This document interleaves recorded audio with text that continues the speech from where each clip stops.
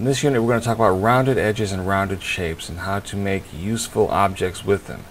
Now, one thing that you must understand is that the simpler the shape is, the easier it is for the computer to control.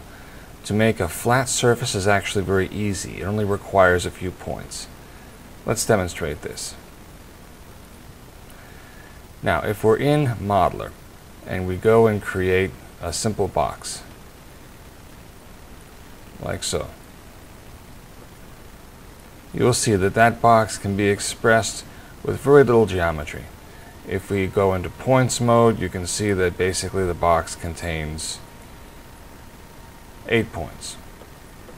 And if we're in edge mode, that's a little bit more complicated. Essentially, we have 6 faces. Now, the computer doesn't have to work very hard to remember that at all. So if I delete that one, and let's say we want to do something like a ball,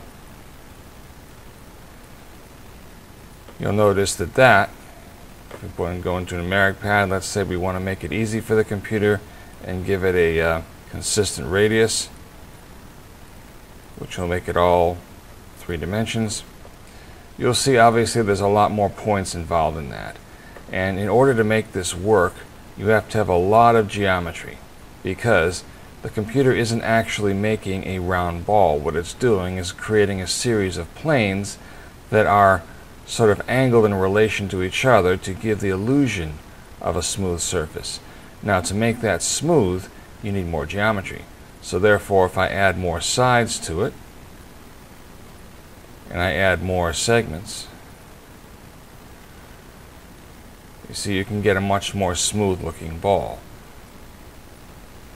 And the only problem is that creates a lot more math for the computer to remember.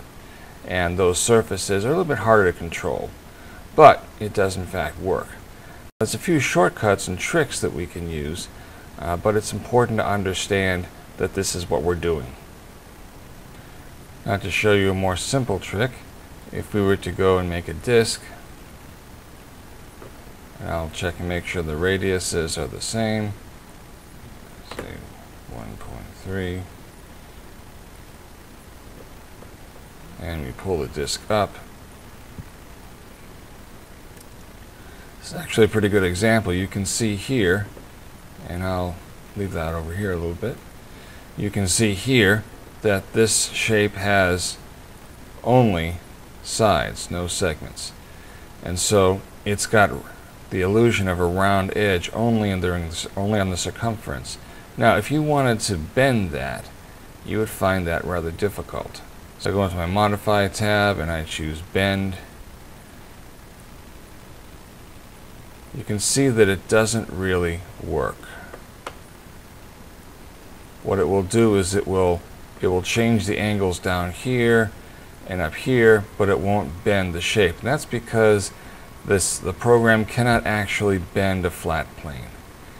So if we were to start again and create a disk,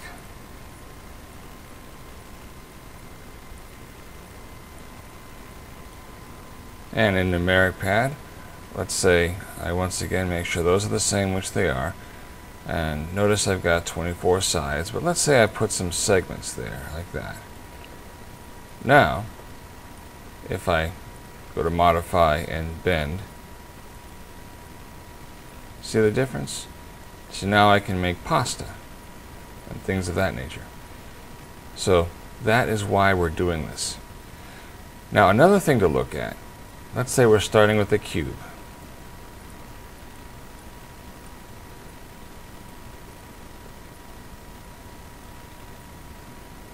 And let's say we want to get some initial geometry without really doing any work. If you hit the Tab key, you can in effect create the illusion of geometry. The computer will actually create some of those excess curves kind of after the fact. Now, this seems like a great idea. It seems like you can do all kinds of things with this, but it is limited. And the most important thing to understand is that a 3D printer will not recognize this. This is not actually adding geometry. But it gives you some possibilities that you can use in computer graphics. For example, let's say I'm in point mode and I grab this point here, and let's say I deselect it down here, and I go to modify move, that point is actually the corner of that cube. It just happens to be out here. And if I were to deselect that and hit tab again, you can see that that's what I've done. So tab on gives the illusion of more of a curve, but you can have some fun with that. Let me show you where that can be particularly useful. Let's say we're creating a ball again. And in this particular case, the ball has a lot of geometry. So let's go ahead and reduce that a little bit. Because the idea here is to give the computer a little bit less to work with so that it can think a little clearer. And let's say we go into point mode and grab a few points.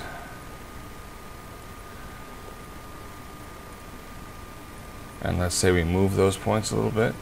So you can see what we're doing here is we're literally stretching the face of that sphere. So now if we were to deselect those points, go into polygon mode and select those polygons, let's say, and hit tab, you see that those particular polygons now have a more rounded edge. And that can be useful. You can literally sculpt these images. But once again, if you do this and you want to 3D print it, it will not work, because what it will do is it will return to whatever it was before you subpatched it. So if you wanted to create something more genuine, you can start with a cube and go into numeric pad and choose radius, up the radius, and you'll see what it's doing there is it's creating a bevel. And if you include radius segments, you can give it a rounded edge, so you can do it that way. But let's say you're working with a different type of shape, or you want to do it differently. All you would have to do is go into the multiply tab and choose rounder, and you get much the same possibilities. So in the numeric tab, once again, you can select the presets, are oftentimes the easiest way to work with this, and give it a specific amount of rounding. You can see it can go really crazy if you can go too far. But let's say we choose that. And the difference there is that is actual geometry. Now, one of the issues that you will run into is that the computer will have to store more information to make that happen.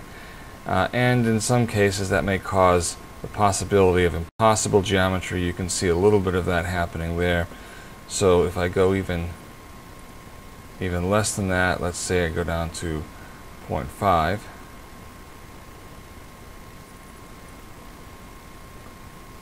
that's a little more realistic. And just to give you an example of how complex meshes can become, we have a human being here, and human beings in this context are three-dimensional scans. And if you look, you can see a lot of curves. In fact, there's virtually no straight edges in a person. And the closer we get, the more you can see what the mesh actually looks like.